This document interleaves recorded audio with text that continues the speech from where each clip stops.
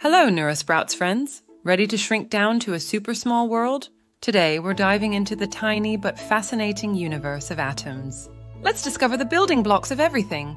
First off, what's an atom? Picture a dot so tiny you can't see it, even with the most powerful microscope. But these tiny dots make up everything. The air, the mountains, even you and me. Imagine an atom as a mini solar system. At its center, there's a nucleus like the sun. And whizzing around it are electrons like planets orbiting their star. This is our atom model! The nucleus is a busy place, home to protons with positive vibes, and neutrons, the neutral peacekeepers. Together, they form the heart of every atom. Electrons are the movers and shakers, spinning in layers around the nucleus. Think of them like layers of a cake, each layer filled with these tiny particles zooming around. Atoms are social too. They bond by sharing or swapping electrons. It's like atoms making friends by sharing their most prized possessions, their electrons. Every type of stuff has its unique atom recipe. Like water, it's made from 2 hydrogen atoms bonding with 1 oxygen atom. It's like a molecular cooking recipe. Even though they're small, atoms are always on the move.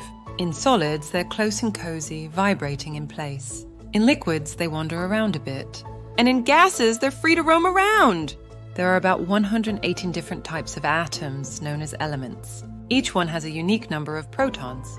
It's like each element has its own ID card in the atomic world. Some common elements include oxygen, the breath of life, carbon, the stuff of life, and gold, a treasure of life. Each element plays its part in the grand dance of the universe. When atoms get excited, like when they heat up, they move faster. Sometimes they even join in new ways, creating light and energy.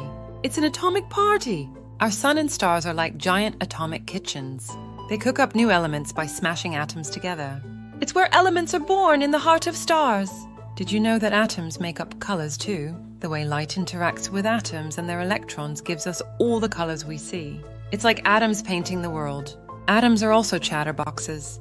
They communicate through chemical reactions, sending messages that create everything from fire to the food we digest. But atoms aren't just about science. They're in the stories we read, the games we play, and the dreams we dream.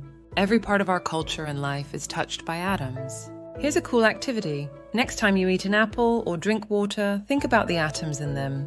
Try to imagine the tiny, busy world inside every bite and sip. Ever wonder about different smells? That's atoms too.